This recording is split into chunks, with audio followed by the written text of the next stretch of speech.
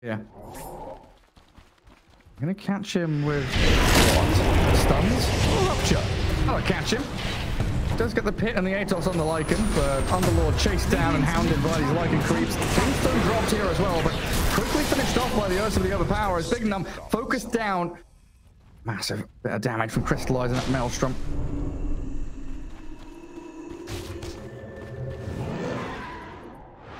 White kill Underlord there.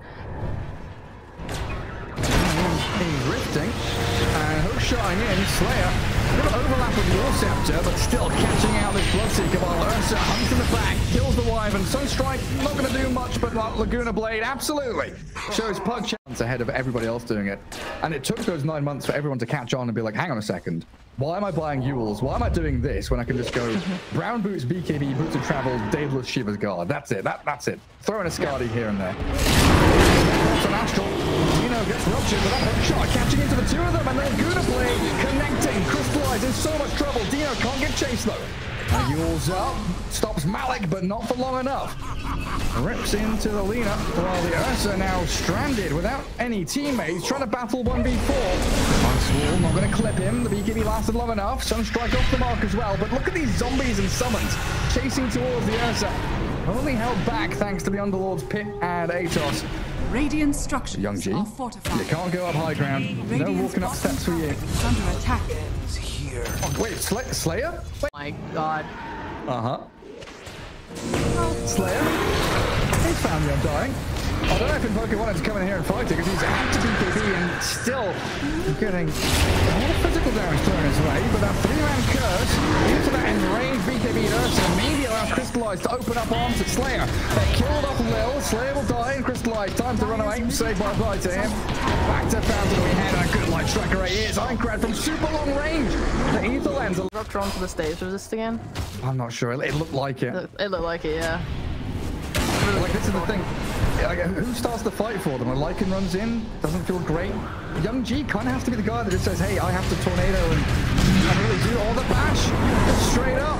First hit onto the Invoker, kill him off. Death in a Yeah, but the Pokem's not bad. It's very legitimate. Oh, they're getting more. At the very least, forced the BKB, and now Ursa with his basher probably going to be able to stop Crystallize here. It's not fast enough on this Bloodseeker, and Slayer yet again with the angle. Lines it up for the Wyvern kill, and Dino Godland. Ainkrad, did he know? He just blinks away. He, Young G walked too close to the creep that the Ainkrad was killing, and it got Ghost Walk. That's upsetting. And now Young G straight in towards the Underlord, gets the Hex in, but look at the damage from Dino, just shredding Young G, dead for a minute. And it's Ursa could keep going for more. The Bloodseeker tries to face off against Bignum, but Bignum is a bigger carry than the Bloodseeker ever will be. Bloody destroys him. Assault buffs. Mana cost reduced. Double damage to creeps. I mean, yeah, it could be that too. I mean, like, by far, he has had the most impact this game. And this fight could be the one to end the game. A smoke, under dire vision. It breaks, the Hex on the clock, but look at that. Ursa straight for the Invoker. Down his throat. And two heroes hit the deck. Incredibly quick move in. I do get a bash under the Clockwerk, but that Laguna Blade clears through Crystallize.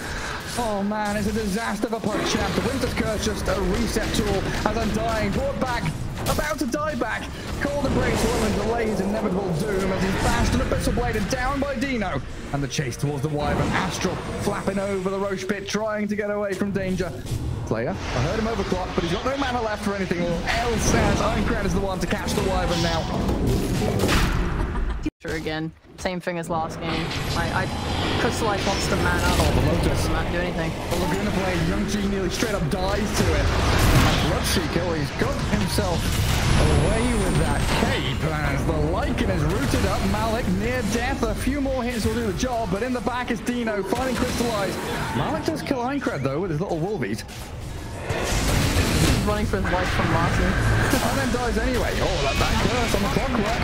Could be time to Ursa having all his mana burn as well. Young G with a meatball deafening blast, pushing them back. Don't forget this Ursa has ages still, so another rebound in, aiming for Young G. If they find his Invoker kill, likely game over as he gets the bash he needs. Takes him down, gone for 100. Malik also brought back having to contend with this Underlord who still has the cheese. Back to full health, swipes into this Undying, and with 3 heroes down, it looks like tier 4 is next on the menu here. GG, straight up call. Dire's middle tower has fallen. Sad for PuckChamp. They've just been on a bit of a decline since court.